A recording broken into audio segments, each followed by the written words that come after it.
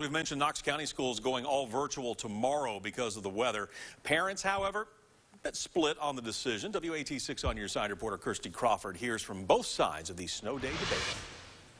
I'm happy about it. Crystal Taylor will have 3 kids learning online. 2 of them are already virtual, which is why the entire district going online isn't so bad for her household. I'm glad we're going virtual. It means I don't have to get up and get him out for school in the morning, and I don't have to worry about it being icy. She says the virtual day will be like a double whammy, safe from ice and COVID-19.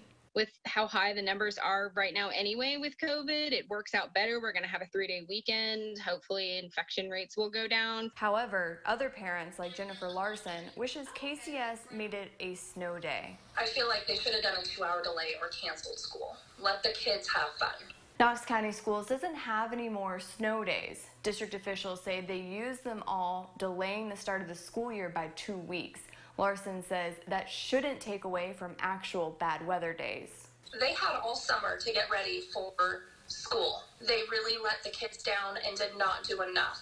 Larson will also have 3 kids at home for the virtual snow day. She doesn't plan to make them be in class for the unusual occasion. This is a big deal because usually I don't let them skip school.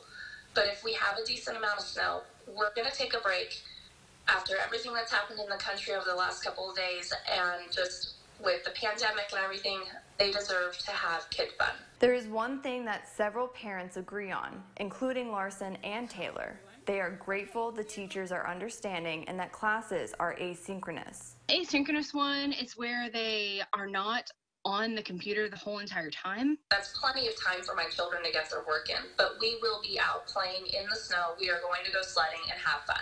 Kirsty Crawford, WATE 6 on your side. All right, Kirsty, thank you. Remember, Knox County Schools is going virtual tomorrow because of the weather. That said, we still have a coronavirus update for the school system we want to pass along to you. Knox County Schools reporting the total number of Knox County students and staff in quarantine because of COVID-19 has nearly doubled since January 4th.